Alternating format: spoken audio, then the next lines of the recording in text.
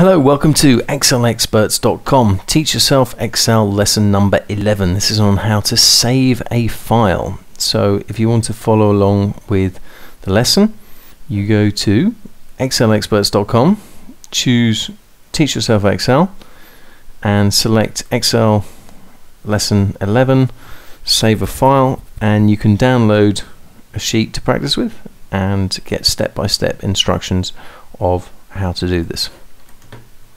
So let's go to our spreadsheet. I'm assuming that you've been following along with this from the beginning, and you should have something that looks like this. Notice it'll say book 1, book 2, book 3, one of those. That's the default name that Excel gives to a new workbook. If I press Control N, you'll notice that that says book 4. So if I carry on doing that, every new workbook will have a different name. I digress. So we've got book 3 and we want to save it. So if I were to close Excel right now and not save it, all of this data and all of the work that we've just done is completely lost forever.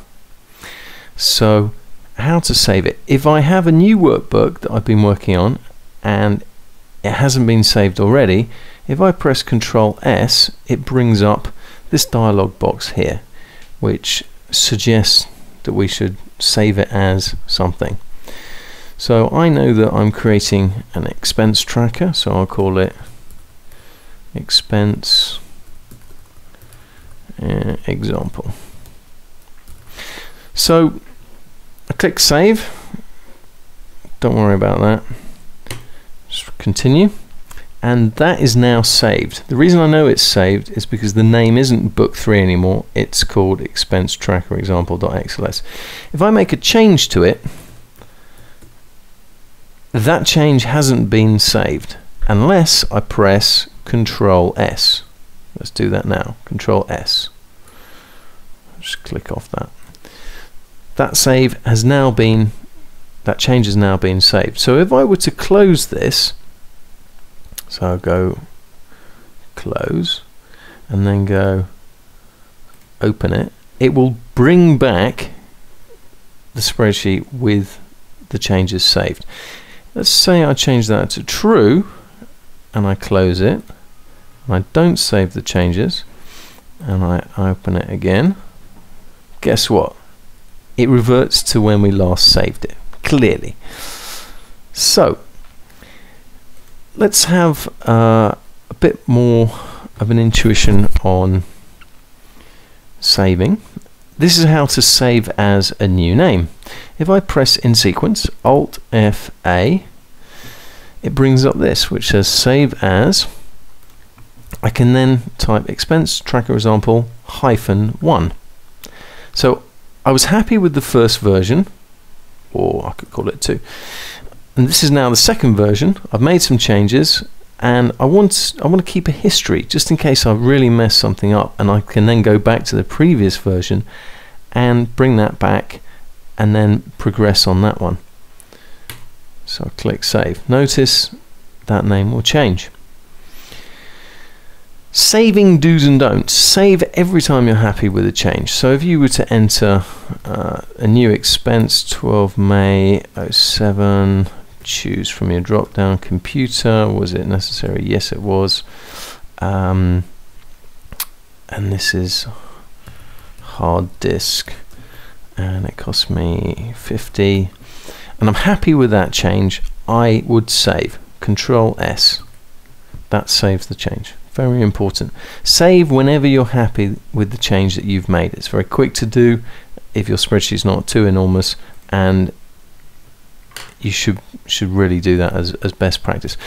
So use as many words as you need to describe your file. Describe your file effectively. I've called mine expense tracker example. I now know exactly what this is if I were to see it in my browser. Use a file name that you can remember. It's very important when trying to bring back your files. Separate the words in your file name by a hyphen, or don't use a hyphen at all, just use capital letter for each word. That's another way of doing it, or space, but hyphen generally is probably the best way.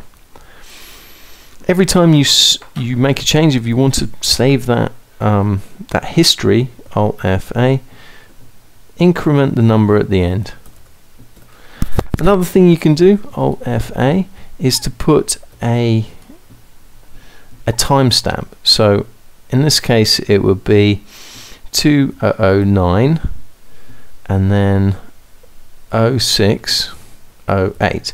What that stands for is 2009 is the year, 06 is the month, and 08 is the day.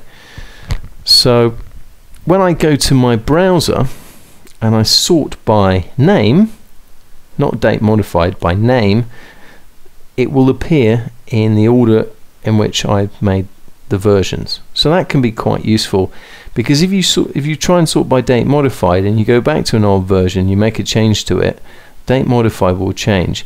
This way allows you to control that yourself. So that can be a useful thing to do if you want to track the different versions. Don'ts in your file saving: don't use the word final or new. It's never going to be the final. You'll just continue making changes to it. New, well, it's only going to be new for as long as it's new. That'll change very quickly. Just use a number and increment it, or a date stamp, or even a time stamp. Don't worry about using a long name if you need to, and don't overwrite an existing file. So if I were to choose Expense Tracker 2 and save, well, this already exists, this file with this name. So I'm trying to save 3 as 2. I don't want to do that. So only save over something if you're absolutely sure that that's what you intended to do. Do you want to replace the file? No, I made a mistake. Don't store your files all over the place. Just keep them in one directory, in My Documents, or in a folder under My Documents, Excel, or somewhere where you know that you can find them. Be organized and put them in the right folders. And most importantly, if you don't follow this advice, don't cry if you lose your spreadsheet and all of your data. You've been listening to ExcelExperts.com on how to save a file.